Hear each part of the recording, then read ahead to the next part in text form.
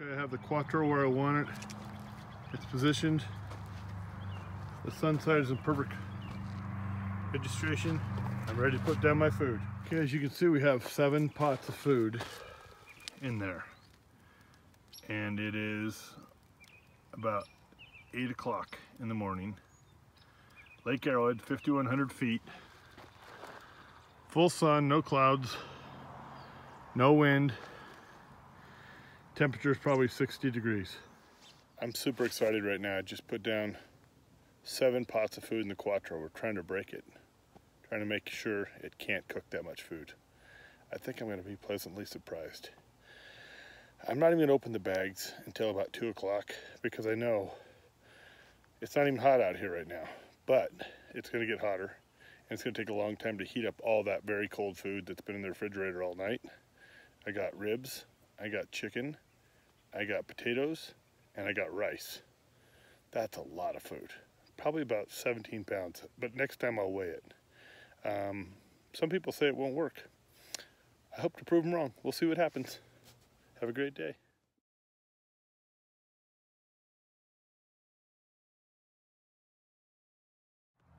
It's been cooking for 2 hours and 18 minutes, and I'm going to adjust the cooker one more time. Now remember, this one's just a cardboard cooker that I made as a prototype. It's got all sorts of issues. I got some new ones coming in next Tuesday, I hope. Chloroplast, 2 mil, should be amazing.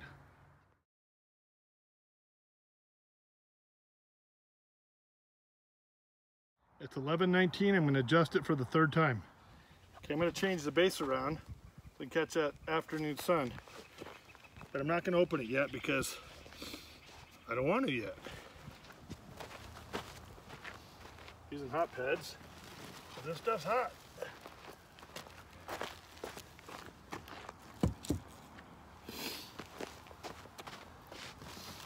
I'm also going to rotate the food and switch it around just so I can spin it in case there's any hot spots on the thing.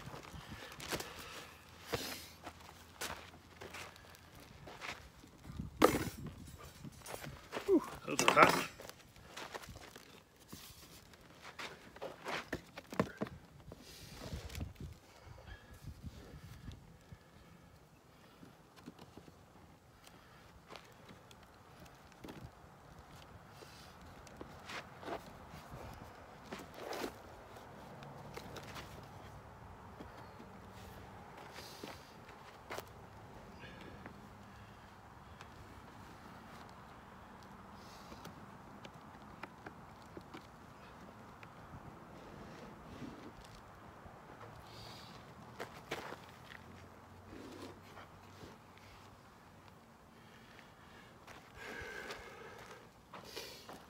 It's 12:48 and I'm going to readjust the cooker.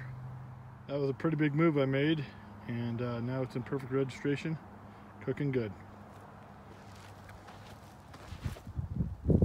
Just using 2 oven bags. 45, and I'm going to check all the food and see how it's doing.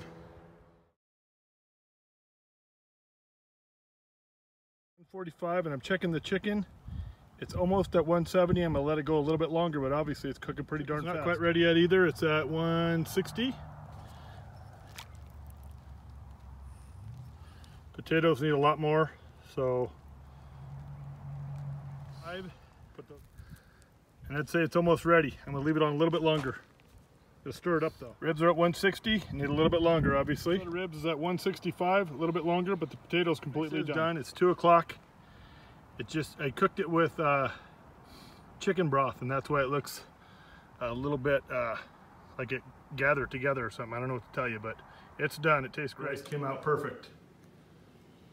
I mean, perfect. 248, and I guarantee you the chicken, the ribs are done, but the potatoes probably aren't. So what I'm going to do is I'm going to switch the potatoes around a little bit so they have more cooking time and put them in their own pot. Their own stack. They're almost at 165. Potatoes are getting tender. I'd say they're almost done too. I'm just going to throw it on there and let it cook. And now the sun is starting to go down. It's still very powerful, but you can see I got some trees coming up here pretty soon. So I got another good hour of cooking, and this stuff will all be done by then, I'm sure.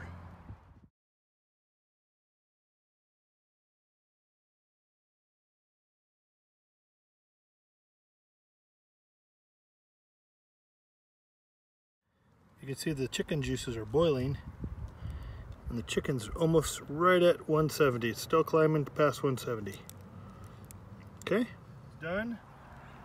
Potatoes are soft and ready to be eaten. I'd say it's a success. It's almost 4 o'clock and we're ready to eat. I'm going to take it over, put it in the hay box cooker. My friends will be home at 5. They'll have a nice dinner. 7-pot wonder.